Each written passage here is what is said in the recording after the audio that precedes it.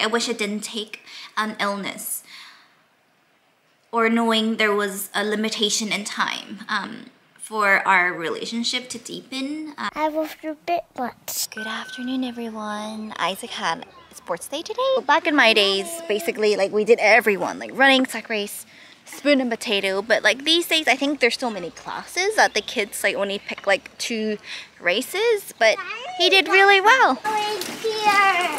Snow is here. Good morning, guys. Just in this stage where you're either just so busy or so tired. In between like the packed lunches and like prepping the dinners and all the school runs and picking up the crumbs, every day just goes by so soon. And I think I've gone quite antisocial as well, because like mentally I don't really have it in me to like, or the mental capacity to have like conversations. Even socializing, I feel like it drains me. Proper raining now. Yesterday was Father's Day, and it was quite an interesting Father's Day. I spent it with my maternal grandfather, and that never happened. And some of you guys know that my grandfather is not doing well and is currently in end of life care. So yeah, we thought yesterday was that day, and you know, we all went to, well, I was supposed to go say goodbye, but I think he still got a little bit left in him. It was lovely to see him. It's such a, I feel like before I met RG, I was very uncomfortable with death. Like my family, we never speak about it. And you know, being with RG, obviously when we were first together, he lost his mum. Seeing him go through that, like it allowed me actually to know what to expect. It really sucks to see them be like this. And in the midst of his pain, he's still able to give me the biggest smile. He uses all his energy to put his hands in my face. This is a guy that can barely hold like a small sippy cup with his hands, but he has the energy to hold my face. I know I have been feeling quite tired lately, but you know, after seeing my grandfather yesterday, like I was so thankful knowing that, okay, I'm gonna close my eyes, I'm gonna go to bed, and I know, but there's a very high chance I'm gonna wake up. Like, I don't have to think, is this it? I spent today doing a lot of gardening work. I've been outside, I've been bare feet, and you just absorb the energy, the positive energy. And I felt like the sun really helped me today to give me some positive energy, and that's what I do. I love to open my patio door and I let the sun beam on me, and I literally imagine like the sun powering me up, and I'm absorbing all that good energy. So that's what I did today. I did that while I worked out. I did that while I was like trimming the grass. Since the kids couldn't be with their daddy yesterday for Father's Day, they returned back today, and I will see them on Wednesday. Yeah, today was actually the first time in I don't know how long since like we all had lunch together. And yeah, what happened was I had to pick up Ayla first, so that Isaac could be taken to a eye doctor. Isaac's been blinking really hard, and we noticed it a few months ago, and at first I thought maybe he needed glasses, and then the eye doctor said his vision's perfect, and happened to be beginning of spring, so the doctor was like, it's most likely allergies. But it just progressively kind of got worse, and the GP prescribed him some special eye drops and a different antihistamine, but it didn't seem to work. So the GP thinks it's habitual or psychological. So we wanted to go to like a really good eye doctor just to really rule it out that his eyes are fine. Because they didn't look irritated to me, they didn't look dry, it didn't look like it was watering a lot, so I knew his eyes are fine, but he'd be blinking a lot, and it seems like it's a habitual thing. And the eye doctor said, yeah, he says he sees these cases a lot, and he thinks Isaac will grow out of it, but he basically told us not to acknowledge it. Afterwards, you know, Isaac and his dad met us in the playground, And we all had a picnic there, and it felt nice. It felt normal. Slime time! Slime time.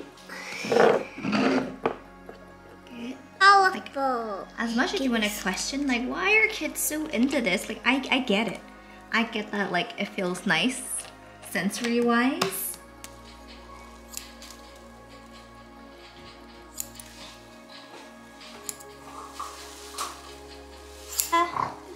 The kids are having their breakfast, and every day I try to come out and pull some weeds. So I'll show you how it works. So there's a piece of weed here. Can you see? Yeah. So what I'm going to do is I'm just going to step on it. Yeah. And then just very firmly pull back towards me. And what it does is it pretty much takes it straight from the root. Do you see? It's very therapeutic. I have a little pile here, which I come back to. Oh. Step on it. And then just firmly pull. Nice. The only thing is it does leave like some holes. I don't care about that. It's okay. I can live with it. Good afternoon, everybody. I'm just on my way back. So yeah, I just said goodbye to my grandfather. We played songs for him. I'm pretty sure he can hear me. But yeah, I know like a little while back we had like a little false alarm, and he had a little bit more to go. But yeah, I think, you know, this time really is it. As sad as it is to see my grandfather's life deteriorate, I'm so thankful that the pain, I don't want to say short because he's in a lot of pain, but I'm thankful that, you know, he doesn't have to suffer much longer. Being able to spend your last moments on earth with your loved ones is beautiful. I mean, earlier my grandfather was just in the living room, and you know, they made it so like there's a bed there for him. He's so sedated, but yeah, on the other side of the room there's me, my mom, my aunt, my uncle, my grandmother, and you know, we're sitting there having a meal, and there was just something so beautiful about that. Like, the weather's so beautiful today. I could hear kids playing outside, and I think it made my grandfather happy that we were all just having a meal. You know, like I think it makes him happy for him to hear that. I just felt like there were angels in that room with us. It was very, very peaceful in there. People can be very uncomfortable with death, and it's understandable because it's a subject of the unknown. It's painful, and yet, like, you know, death is part of life. So yeah, I'm really thankful for the past several weeks. I felt like I certainly felt a lot closer to him.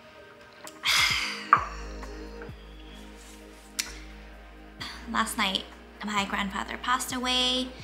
He had his wife, my mum, and my auntie by his side. Well, we miss him, and we're sad that he's no longer here.